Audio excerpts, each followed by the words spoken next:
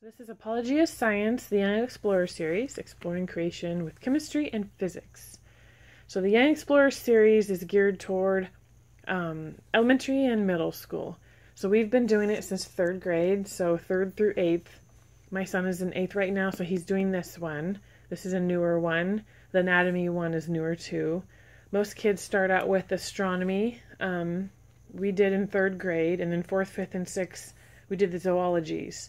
So zoology 1 is the flying animals, zoology 2 is the water animals, and then zoology 3 is the land animals. So those are always fun, and you can always tailor field trips around them too, of course. Like the astronomy, you can go to a science museum. The land animals, you can go to the zoo. The swimming ones, you can go to the aquarium. The flying ones, they have raptor centers or different places you can go to. Anatomy, we didn't go anywhere. You can figure out things or things around town to do. So anyway, I highly recommend them. These make science fun. So it has the hardcover textbook that you read through. The younger kids, you could read it as a group and discuss out loud. If they're older or want to work on their own, they could just read it, discuss it with you if they want. It's excellent. It's learning. Their idea behind it is you have one subject you learn in depth for the year. Instead of, like in school, you learn little tiny bits of everything crammed in 1 year and you don't really remember much or care because you're just memorizing facts. So this actually makes it fun, makes learning fun, fosters that desire to want to research and learn more. So, like I said, I'm doing this with my 8th grader, so he's not all the way through with this. But this is the text. They have colorful pictures. It's well written out.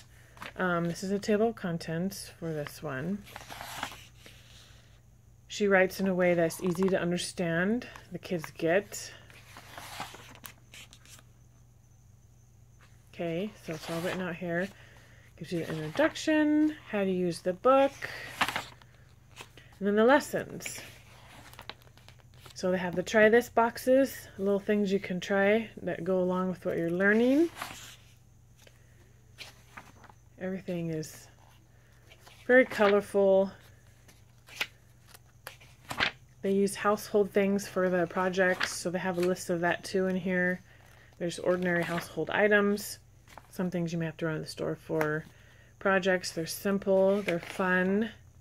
We did that one, lava lamps. Homemade lava lamps. So it's just very, very thorough.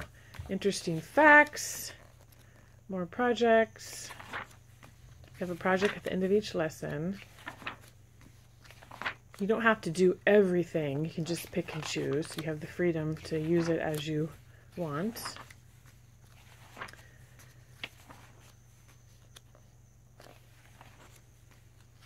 Just showing you some of the, I won't go through the entire book here.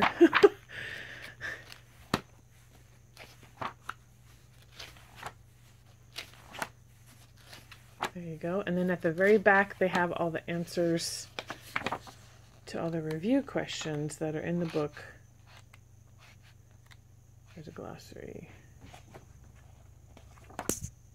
Oops, sorry. Okay. Then the notebooking journal that goes with it. Like I said, you don't have to have this, but I highly recommend it because each kid makes it their own. This is their place to put everything in. You don't have to print out worksheets or figure out how to supplement the book. Shows you how to use the book, and then it has the daily schedule. It's beautiful. So it has 28 weeks. Yes. And then it tells you exactly what to do. So science is 2 days a week. We do it on Tuesday and Thursday, so we can do our history on Monday, Wednesday, Friday. But you can do it any way you'd like. And it tells you exactly what to read in the textbook and what pages you're going to do in this notebooking journal. So your lesson plans are already here. And then each lesson starts out with fascinating facts where you can jot down what they found interesting or stuck out to them. They could illustrate it and do it whatever they want with it. There's the vocabulary crosswords. There's the scripture copy work. And there's the mini books. Love the mini books, even if they're not really into art, they like to do those.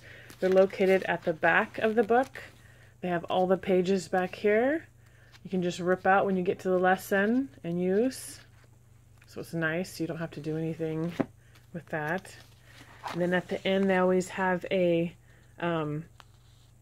extra book suggestions and things that you could do if you're more if you want to learn more.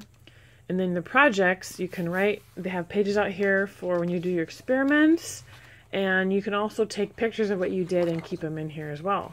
It's kind of fun. You can get to see what they have. You can look back and see what you've learned.